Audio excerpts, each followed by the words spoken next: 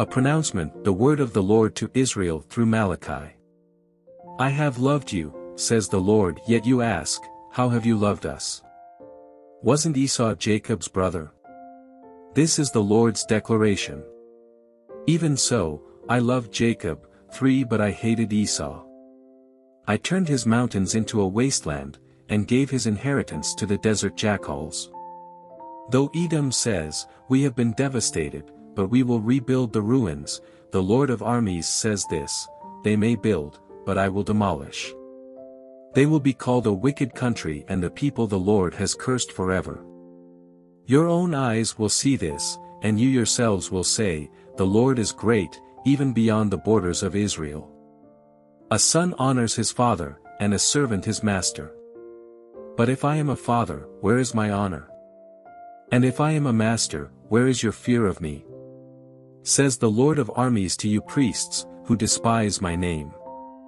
Yet you ask, how have we despised your name? By presenting defiled food on my altar. How have we defiled you, you ask, when you say, the Lord's table is contemptible? When you present a blind animal for sacrifice, is it not wrong?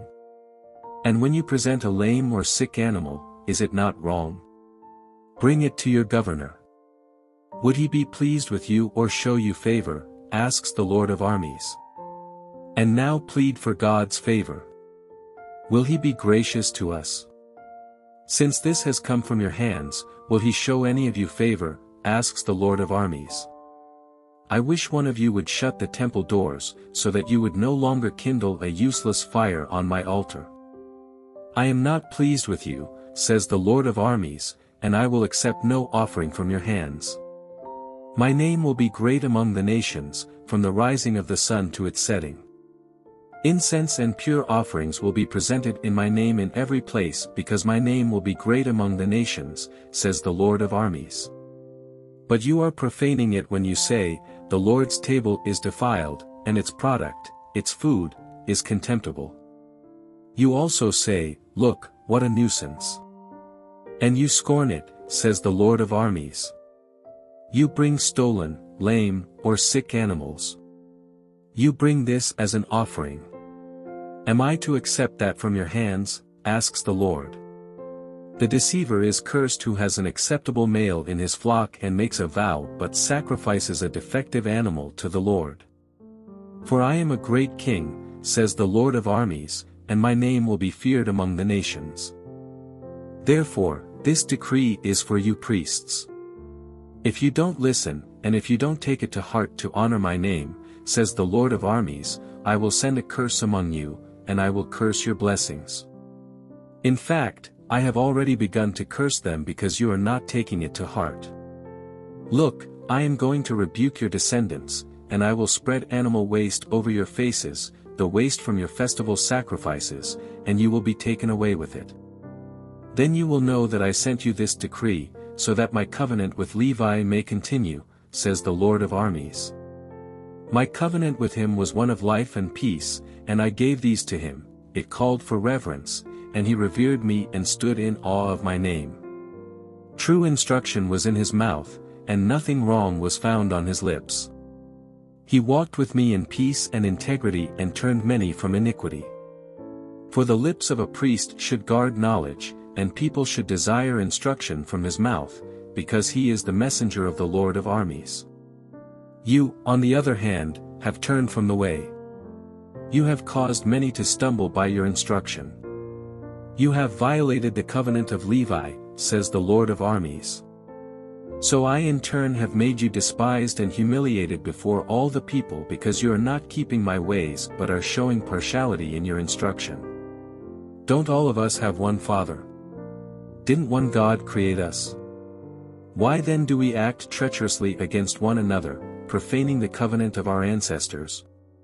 Judah has acted treacherously, and a detestable act has been done in Israel and in Jerusalem. For Judah has profaned the Lord's sanctuary, which he loves, and has married the daughter of a foreign god. May the Lord cut off from the tents of Jacob the man who does this, whoever he may be, even if he presents an offering to the Lord of armies. This is another thing you do. You are covering the Lord's altar with tears, with weeping and groaning, because he no longer respects your offerings or receives them gladly from your hands. And you ask, why? Because even though the Lord has been a witness between you and the wife of your youth, you have acted treacherously against her. She was your marriage partner and your wife by covenant. Didn't God make them one and give them a portion of spirit? What is the one seeking? Godly offspring. So watch yourselves carefully, so that no one acts treacherously against the wife of his youth. If he hates and divorces his wife, says the Lord God of Israel, he covers his garment with injustice, says the Lord of armies. Therefore, watch yourselves carefully, and do not act treacherously. You have wearied the Lord with your words, yet you ask, how have we wearied him?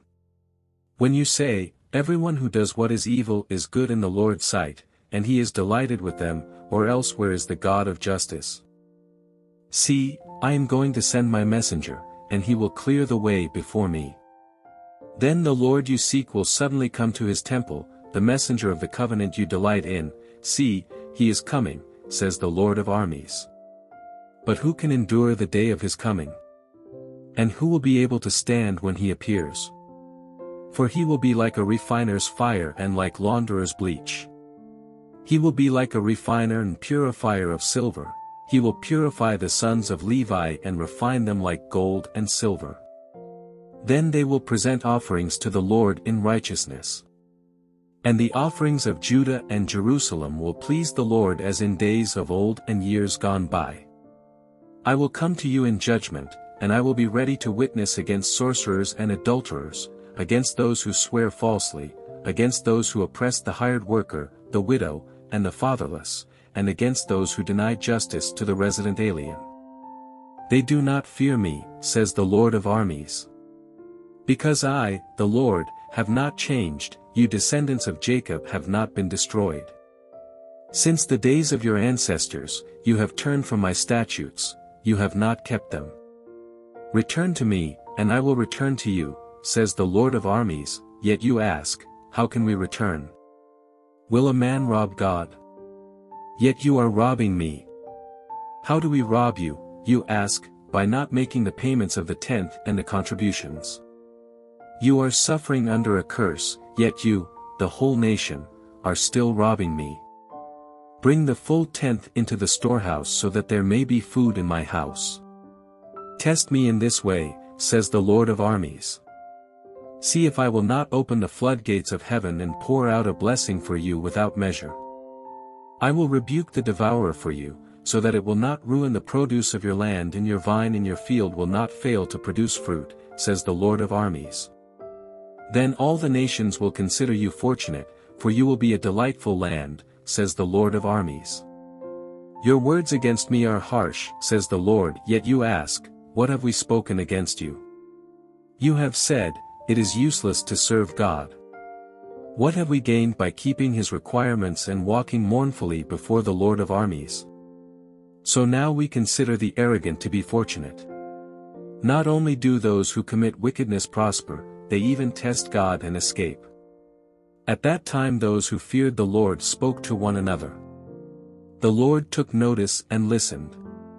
So a book of remembrance was written before him for those who feared the Lord and had high regard for his name. They will be mine, says the Lord of armies, my own possession on the day I am preparing. I will have compassion on them as a man has compassion on his son who serves him. So you will again see the difference between the righteous and the wicked, between one who serves God and one who does not serve him. For look, the day is coming, burning like a furnace, when all the arrogant and everyone who commits wickedness will become stubble. The coming day will consume them, says the Lord of armies, not leaving them root or branches.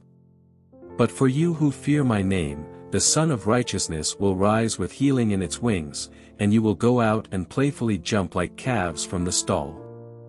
You will trample the wicked, for they will be ashes under the soles of your feet on the day I am preparing, says the Lord of armies. Remember the instruction of Moses my servant, the statutes and ordinances I commanded him at Horeb for all Israel. Look, I am going to send you the prophet Elijah before the great and terrible day of the Lord comes. And he will turn the hearts of fathers to their children and the hearts of children to their fathers. Otherwise, I will come and strike the land with a curse.